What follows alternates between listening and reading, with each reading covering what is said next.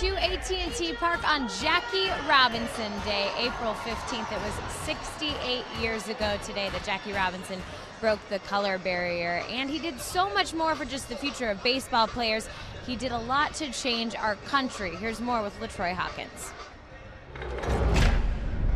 Jackie, he put a whole country on his shoulders and brought people together in a way that we had never seen before at that time.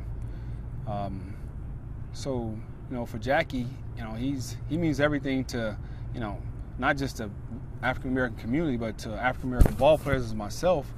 I don't think we could go through and come out shining and like he did.